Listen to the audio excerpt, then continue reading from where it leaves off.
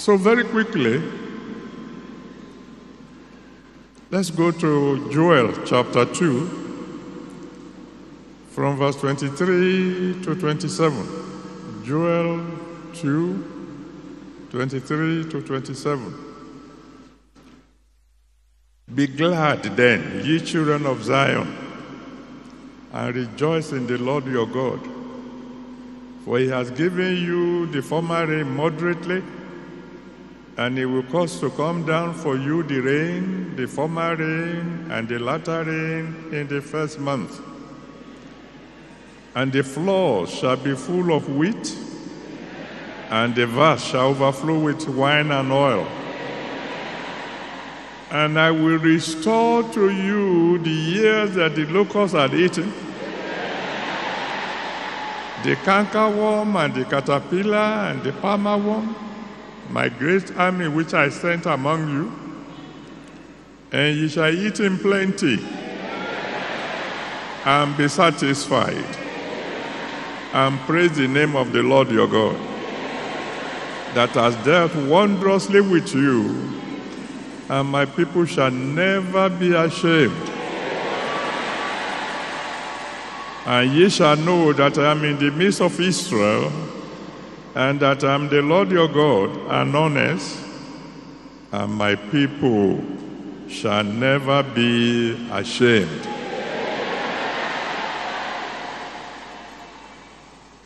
Restoration is a noun. From the word restore. Restore is a combination of two words, re and store. Re actually means again. Store is where you keep something precious. So what do we mean by restore? Restore means put back in the store that which was taken away from the store. That which was taken from the store, put it back again. That's the meaning of restore.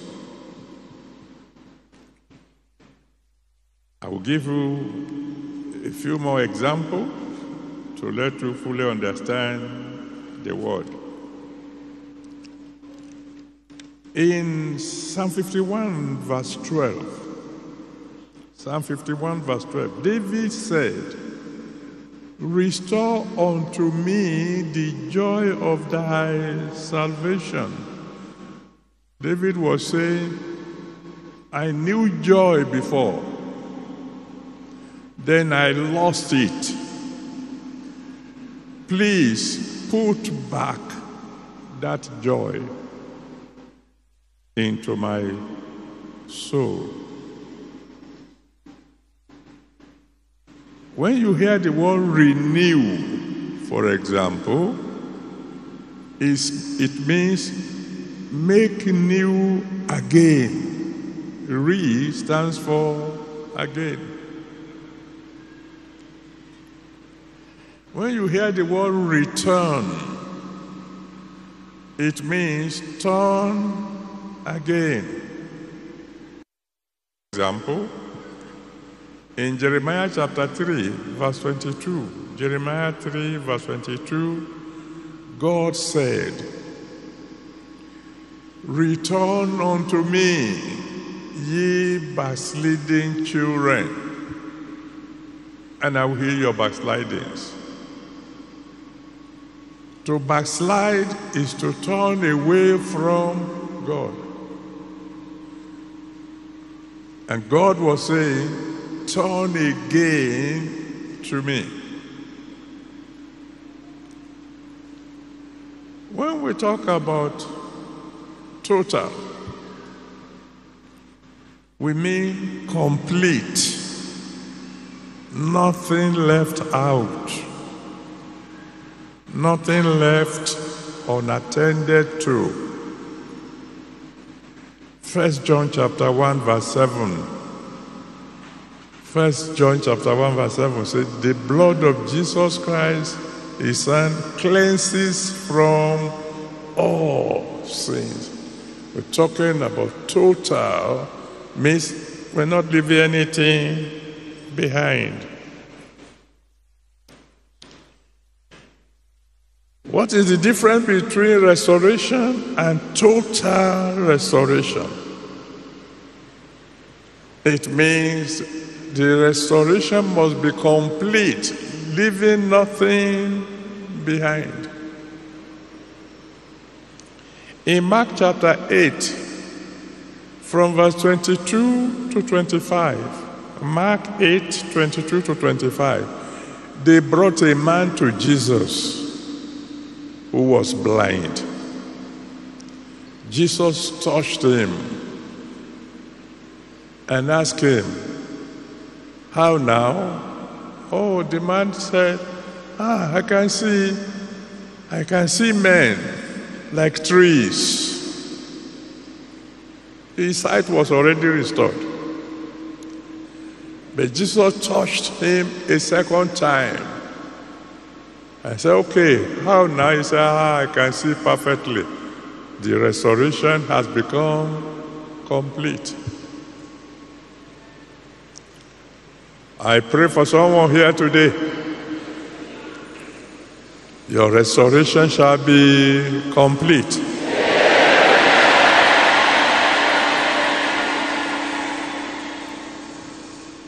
I will take, if the Lord allows me, 3 major examples: physical,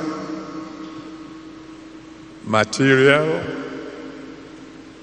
and spiritual. At least I will take those ones. The others will let the Holy Spirit himself teach you. Physical. 2 Kings chapter 5, from verse 1 to 14. 2 Kings 5, from verse 1 to 14, is the story of Naaman, who I'm sure you know very well. When Naaman was born, he was born completely whole. No sickness, none at all. But as he grew, somewhere along the line, leprosy came in. And then one day, the God who knows the end from the beginning allowed somebody already in the house of Naaman, a girl, a slave that Naaman had captured in war, to have the boldness to say to the wife of Naaman, if only my master can get to the prophet in my land, he will be made whole. You know the story. Naaman went to his king. The king wrote a letter to the king of Israel. And when the king of Israel saw the letter, he thought this is an opportunity for trouble. Because there are certain things that no king can do. But the man of God heard about the matter, sent for Naaman, told him what to do. He got angry because he was asked to go and wash in a river that he considered very dirty compared to the rivers in his hometown. But you see, when your day comes, When God has made up his mind that he wants to help you, nobody can help you. Not even you. Naaman got angry, but his anger didn't stop God. I don't know who God wants to heal first.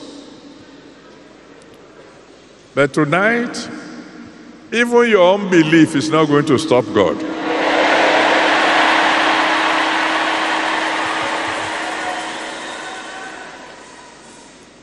The anger of Naaman didn't stop God. His pride didn't stop God. He obeyed. He dipped himself 7 times as he was instructed. And when God healed him, the Bible said his skin came to him like that of a small baby. If you know anything about leprosy, when leprosy comes in to the life of a man, very soon he will begin to lose fingers and toes and earlobes. Even the nose will be gone.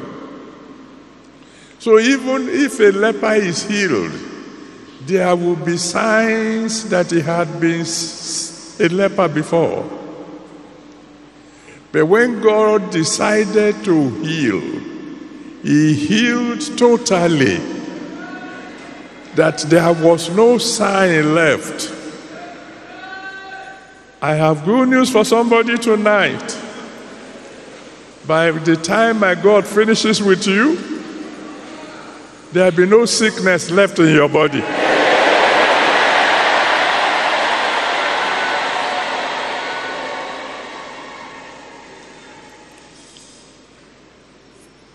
I'm trying to see what I can jump, because I can feel God is already here.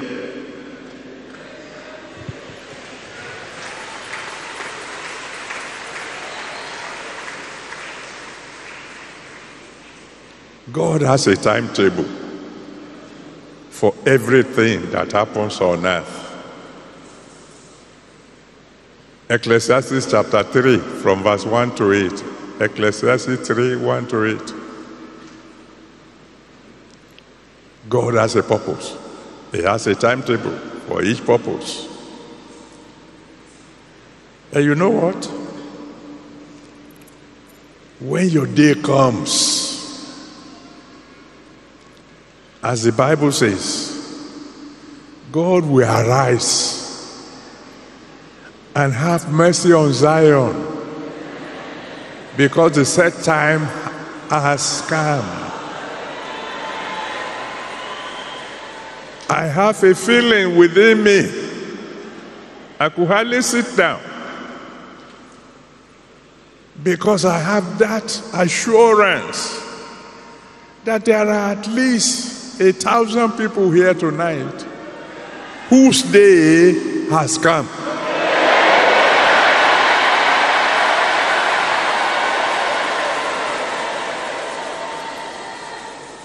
If you are one of them, let me hear you shout hallelujah.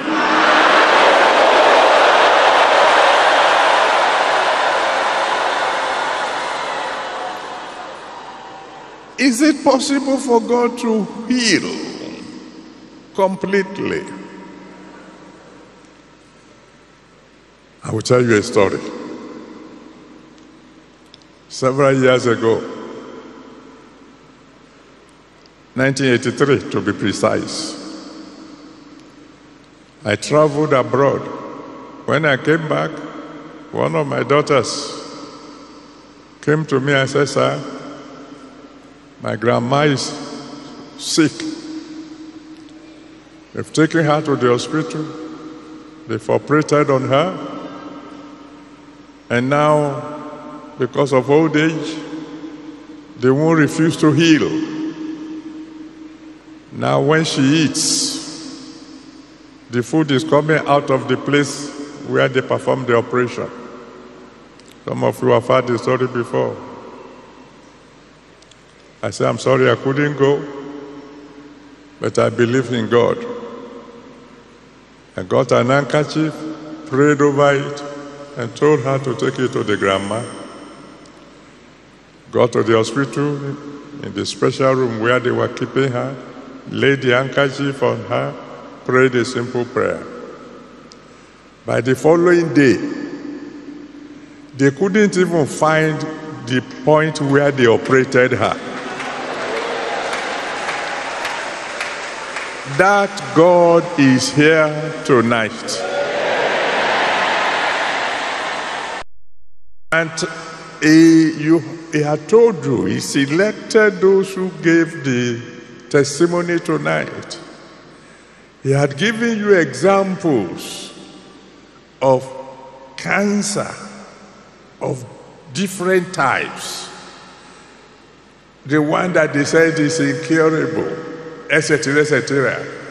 And when God finished the job, they couldn't find any trace left.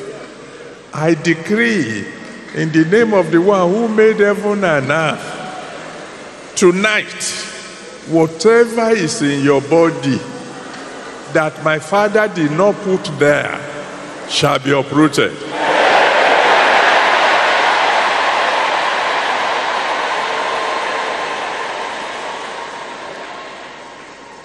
The Bible says God will perfect that which concerns me. That passage is written for me. I don't know about you. Case number 2, material. 2 Kings chapter 4, from verse 1 to 7. Oh, thank you, Father. Daddy asked me to tell somebody, from now on, you will never borrow again.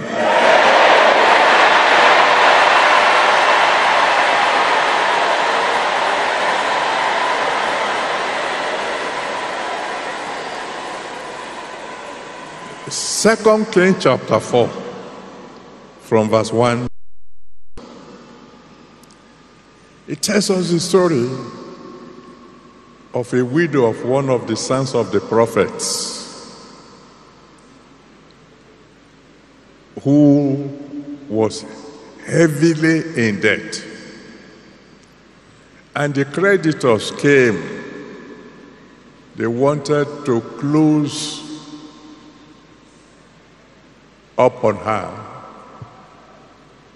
Pay us tomorrow, or we will come back and take your children and sell them. She ran to the man of God. You know the story. The man of God said, what do you have in the house? She said, nothing, just a pot of oil. Man of God told her, go, borrow empty vessels. Borrow not a few. Ooh, thank you, Father.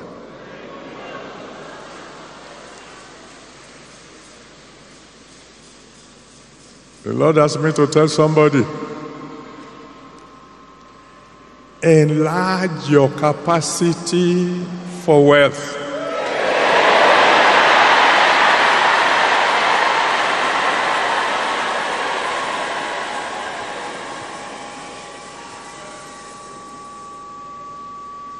And the man of God told her what to do. Borrow empty vessels, borrow not a few. Shut the door on yourself and your children and begin to pour out the oil.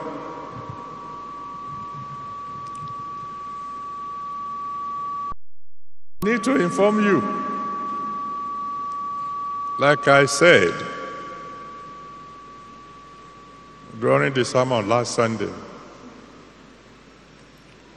When God says he wants to do something for you, please don't use your little brain to try and figure out how he will do it. When he says somebody will never borrow again,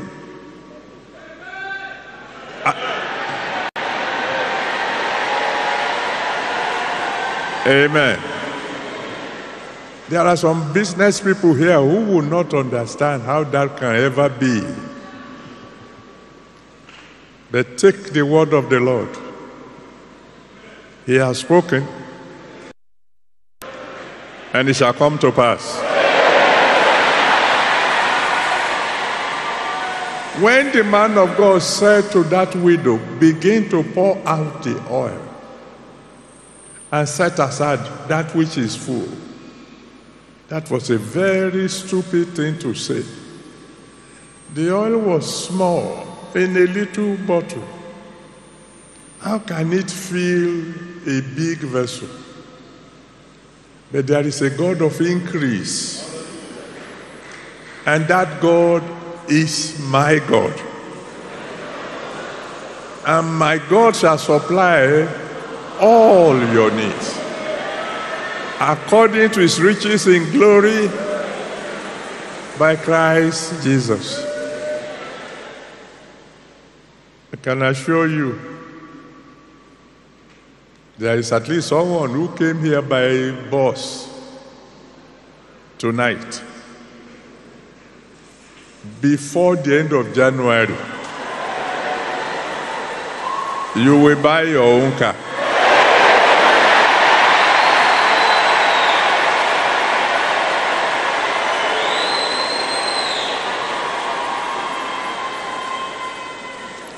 Oh, Daddy, how do you know that? How is that going to happen? I don't know how it's going to happen. It is done. Anyway, you know the rest of the story? The purse began to fill up until there were no more empty vessels. And the woman came and testified. Please take note of that, because there are many of you out there with big testimonies, and you didn't come forward to testify. You want to hear the testimony of others. It is important. Testimony is important, because once you testify, the devil can't steal your miracle. If you keep your testimonies to yourself, it can still be stolen.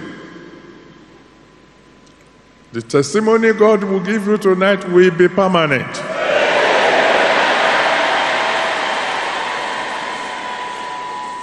God expects you to come back and testify. That widow, all of a sudden, had enough money to pay all her debts. That's restoration.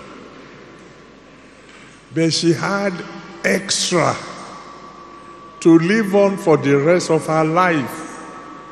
That is total restoration.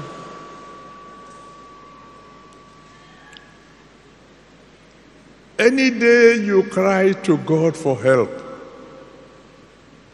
expect him to do more than sufficient. When that little boy in John chapter 6 from verse 5 to 13, John 6, 5 to 13, when that little boy gave Jesus Christ his lunch, Jesus didn't just feed the 5,000 people. There were 12 baskets left over. The blessing that God will release on someone tonight is not just to meet your needs. It's to build the kingdom of God.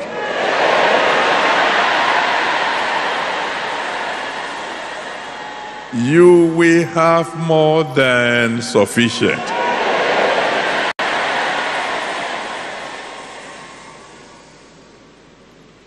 tell you another story. I remember we were having a Holy Ghost service at the Redemption City, and God spoke. I said, there's someone here. You're going to have 3 major breakthroughs.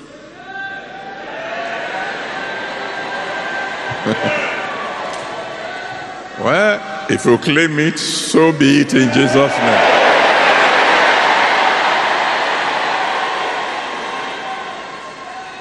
I said to her, the first breakthrough belongs to God. He said, the second one belongs to you. He said, by the third one, I will wipe out your debts.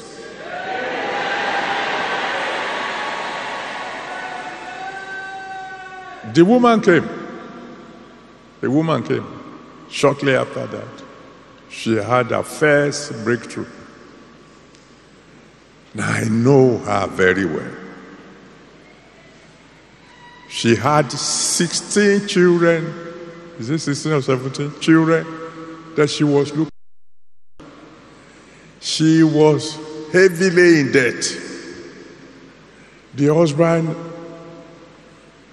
was gone. And the debt was so big because the husband was not just owing in Nigeria, he was owing in London. The first breakthrough came. She brought the money to me.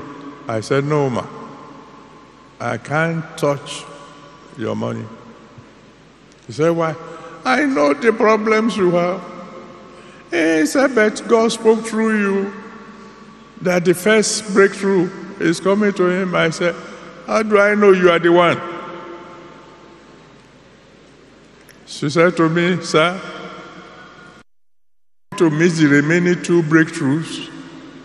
I said, no, take it. So I took it and hid. God bless forgive up my unbelief. To cut a long story short, she got a letter from London.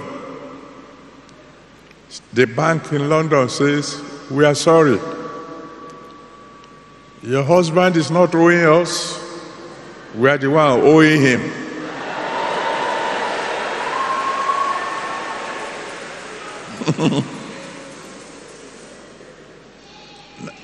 They don't make that kind of mistake in London. But when God wants to step into your situation, He can do anything. Do you know it wasn't long after that that the lady became a member of the board of a very big bank? Because when God moved, not only was her debt wiped out, the money those people said they were owing, when they paid, she had more than sufficient. I know a little bit about the God I'm talking to you about. He can do all things.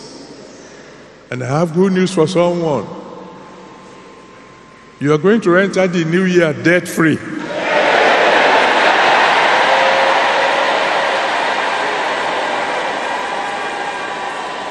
Sense, you're welcome once again to our YouTube channel. RCCG NCP TV is a place where your life is being nurtured, your life is built even unto the fullest measure of the stature of Christ. The scripture, rightfully speaking, it said, this day I've given unto you the power to choose, to make choices, to decide on what you want. God has given us that power. The power of life and death is released in the tongue. It's in your perfect ability to make do of what God has given to you, to see that results in your life come to pass. You use your mouth to shaping your destiny, to shaping how you want your future to look like. And that is one privilege God has granted unto us. Life and death has been programmed by the power of the tongue. And so whatever you decree, it shall surely come to pass. I remember God speaking to the people, and he said, whatsoever I hear you say into my ears, that will I do. So God is waiting for you to speak to him. God wants you to communicate to him.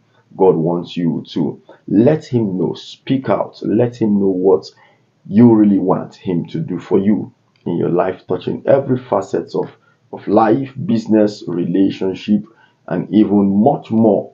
Your ministry, everything you can find to do. And so he wants you to let that ring in his ears so that he would work effectively also to bring it to pass. Prayer remains one of the most effective tools that by which we can command things in this kingdom. And so I wouldn't want you to be tired of praying.